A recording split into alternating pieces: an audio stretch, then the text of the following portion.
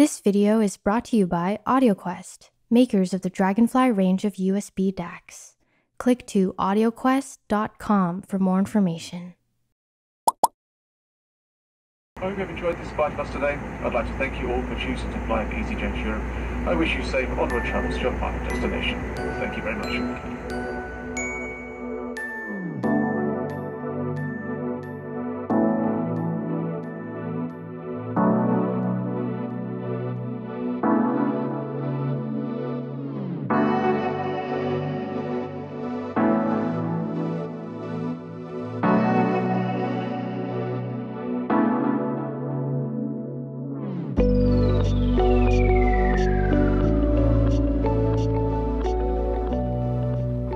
So, I have just spent the last month in Lisbon doing some remote working.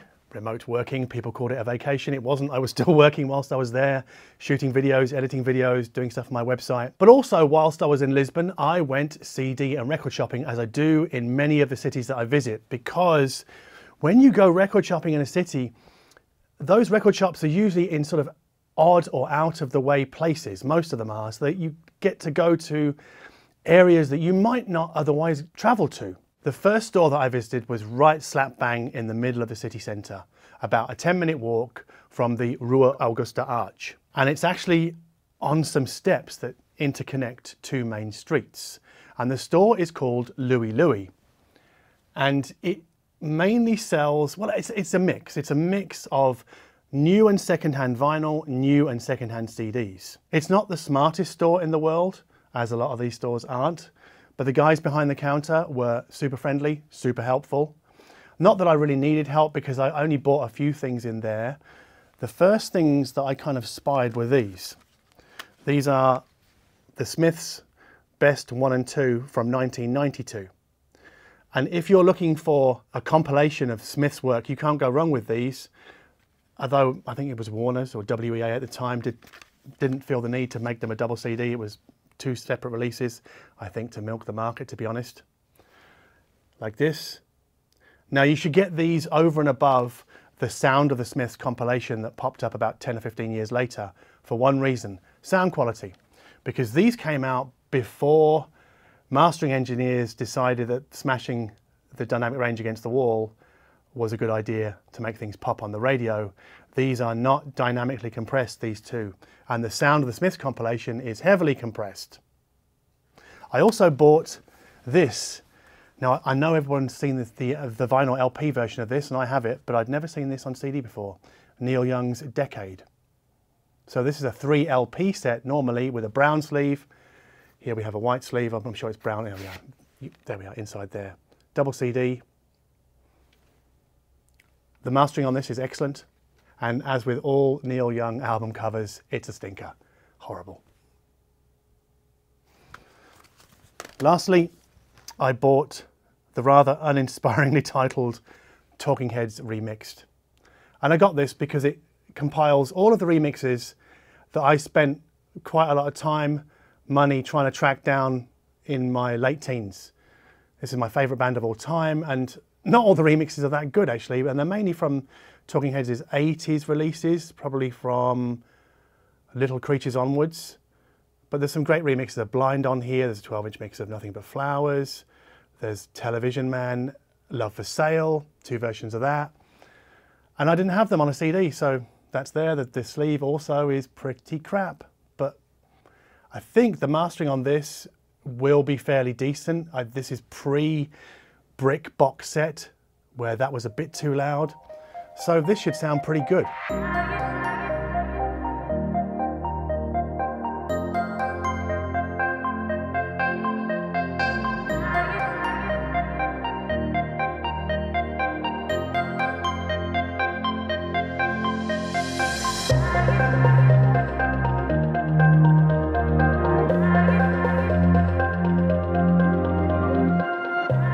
The next store I visited was literally just around the corner from Louie Louie, like down the steps, and there it is.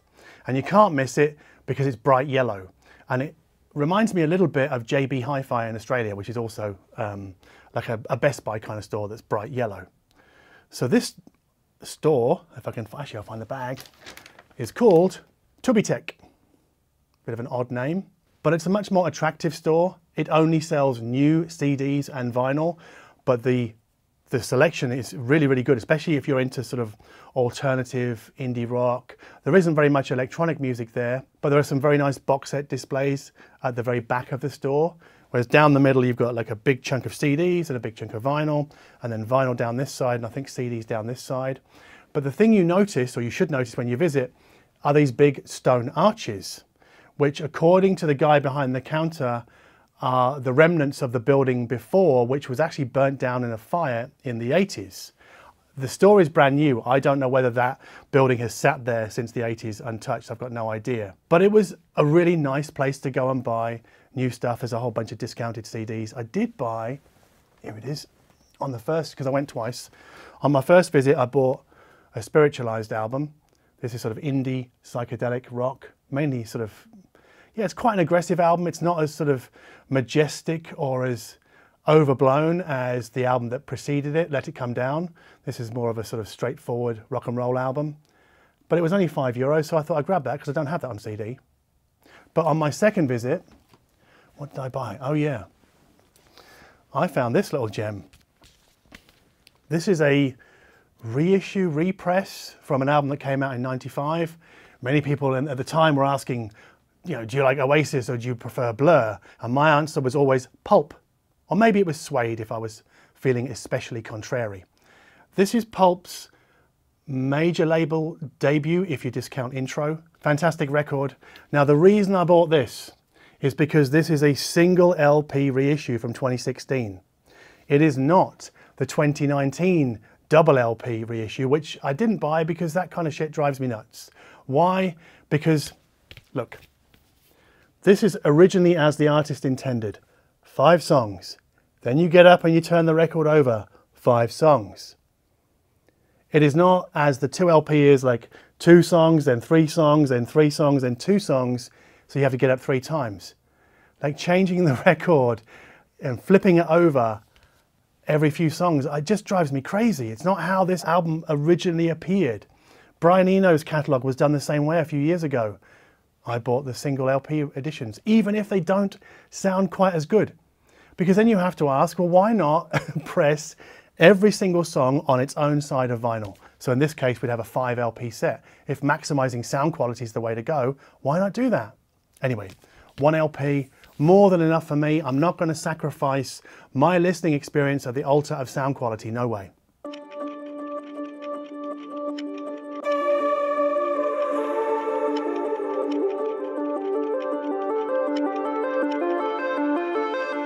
The next store I visited was a place called Groovie Records. This is not in the city centre. This is sort of behind the castle a little bit and then further again. So it's in the very, very old town where the trams run up and down.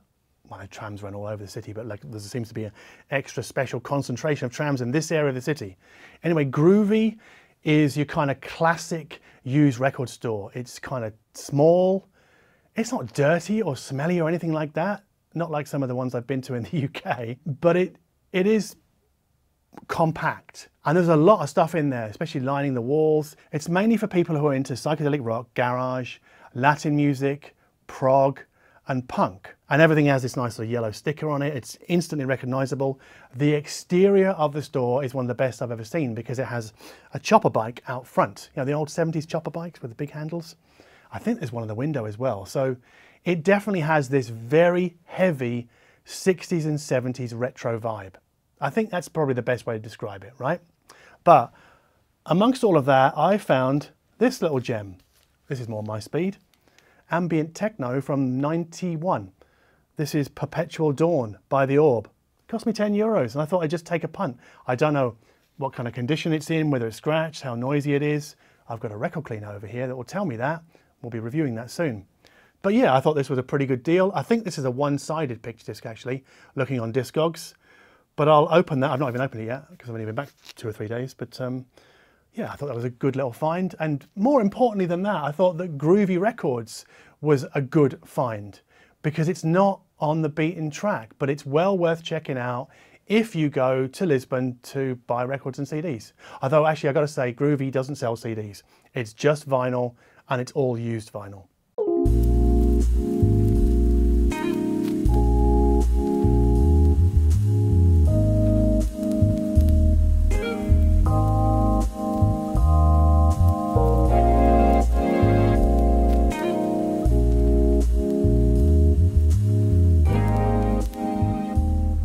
Even further out of the city centre than Groovie Records is a place called Flur.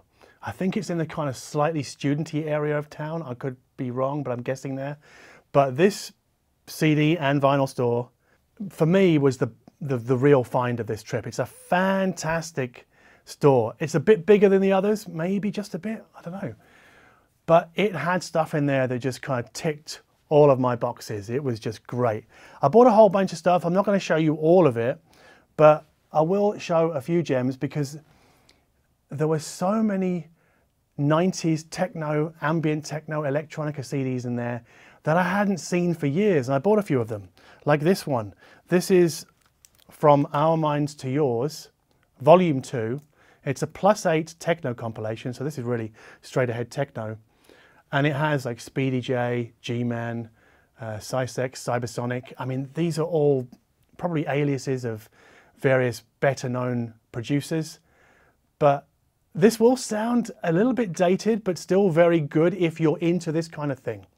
This is not for the faint of heart, but it's also not on streaming services. What else did I get? Oh yeah, okay. I've been looking for this for a while. I guess I could have, I mean, you can buy any of these on Discogs, but where's the fun in that?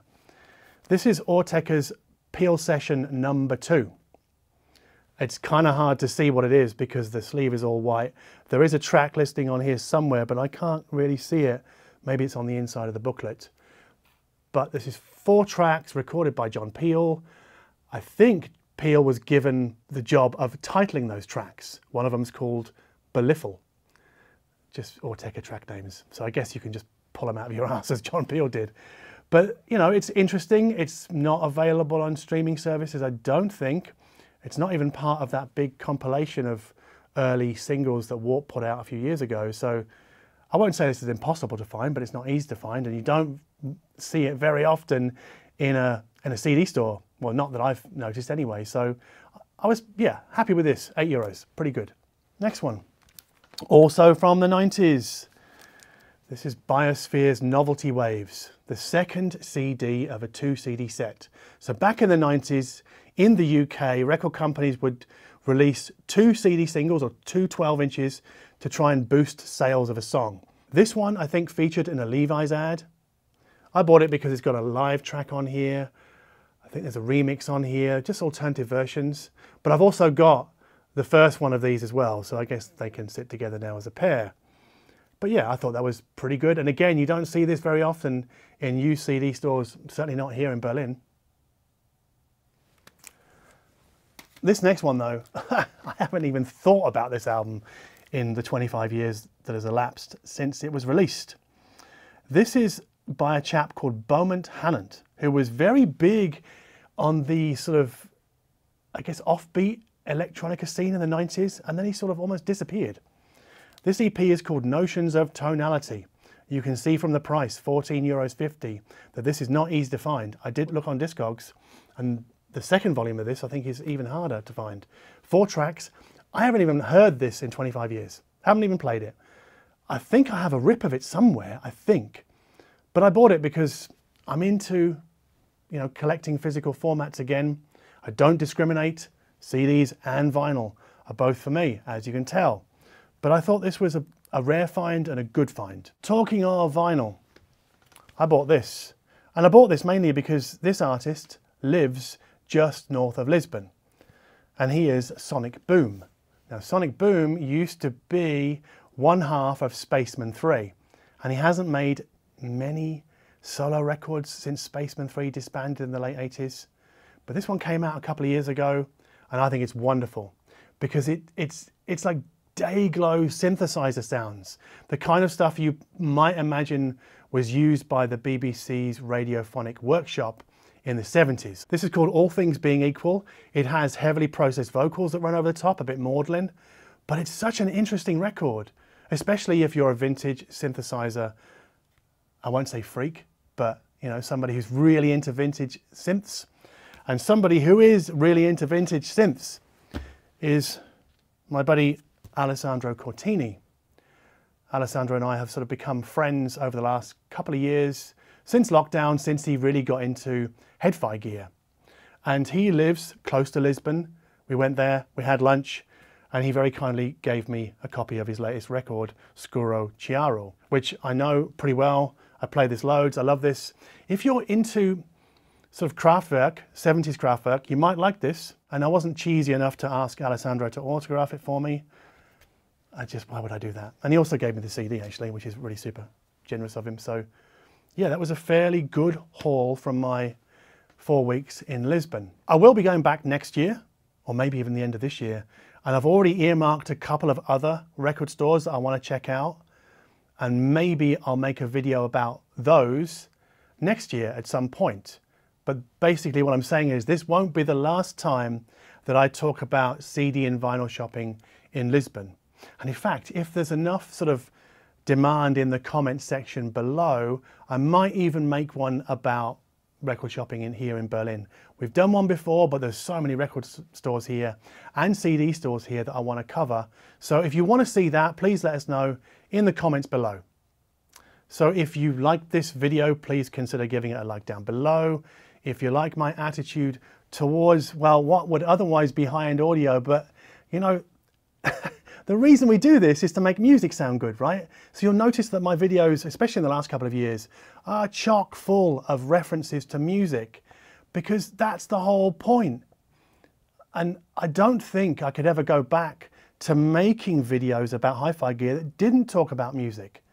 Because really, I'm a music fan first and foremost. I really am. I mean, this room is full of records and CDs. I've got a 3 terabyte hard drive over there that serves Rune and Plex. Like, it's just, I'm obsessed with music. So that led me to being kind of super interested in hi-fi gear, but not obsessed with hi-fi gear, just super into it. So I don't want to rant anymore. So anyway, if you dig all of that, please subscribe to this channel. And as always, thank you ever so much for watching.